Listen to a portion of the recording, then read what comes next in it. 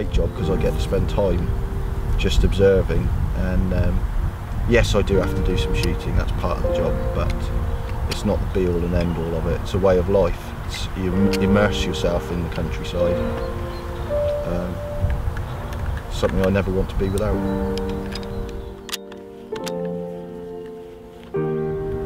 At heart, I'm a conservationist.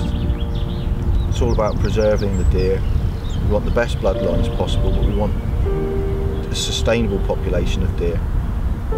But we don't want the old and infirm left in the herds. Take those out first if we can, and leave a good, healthy breeding population.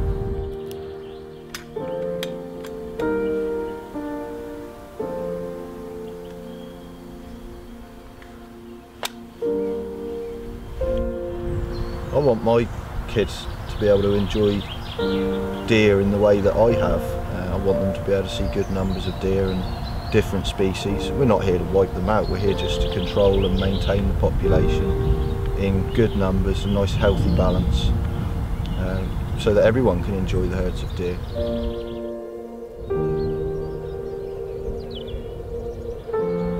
It's not all about shooting, it's about spending time in the countryside. It's about the stalk. I enjoy every stalk, whether it's successful or not. Deer stalking in the New Forest is very different from stalking in other areas. It's a reasonably flat landscape, but very varied. Varies from moorland to deciduous woodland. There's lots of conifer plantations, small fields with coppices. It's a very interesting landscape to stalk because you can go from, well, in one stalk you could go through 5 or 6 different styles of terrain. You need to be prepared for that, and the stalking changes with every step really. You're sometimes glassing through woods, other times glassing across open heathland.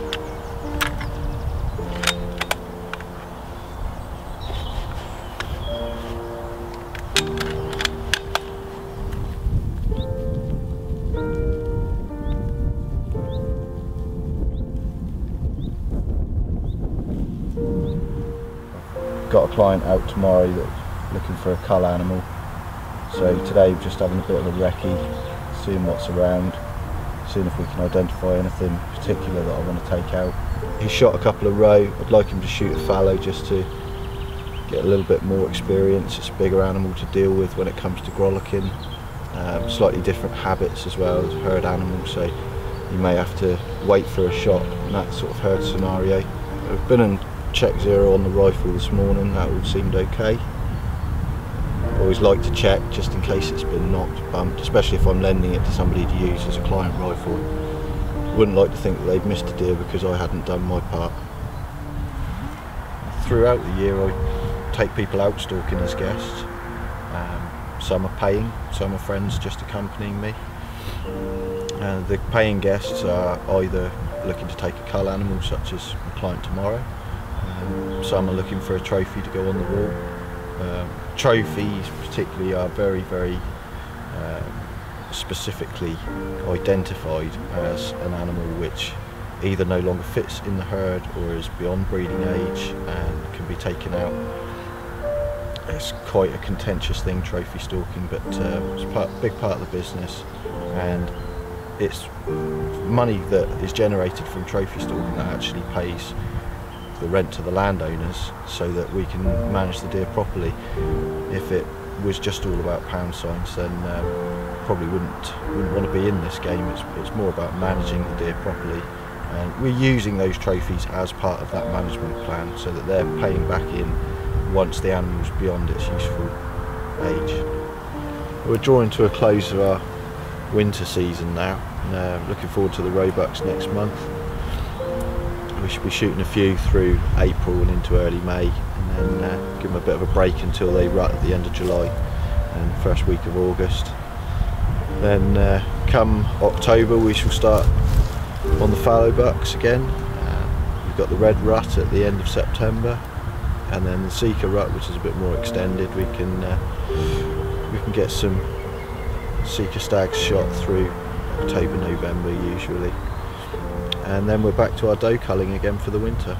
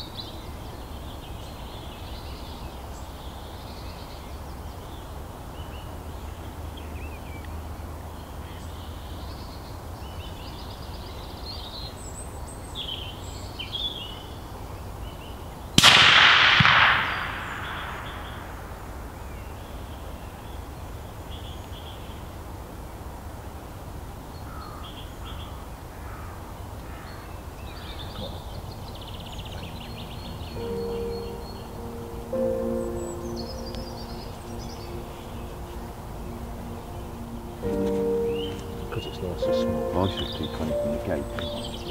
Yeah. I'm not done with that either. Classy bone at all. Box is different. Even though they've got the same batch number. That's why I like using the home loads. I do.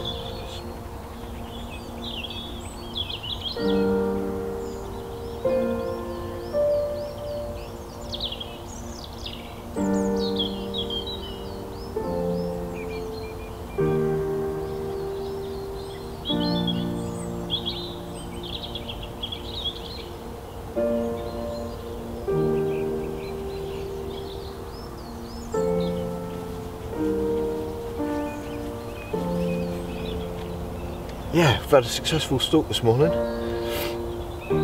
Graham's taken this doe. I wasn't actually planning on taking a roe doe, but this one was limping, so it was a perfect animal to take out. He's happy, he's just off looking for a shell casing at the moment. He's a home loader, so he likes to keep those. I'll just prepare this, we'll get it back to the truck and back to the larder for a cup of coffee. I do this all in the field. A lot of people go back to the larder and do it, but I like to get rid of the stuff and let the foxes and everything get at it, rather than me make a mess back at base.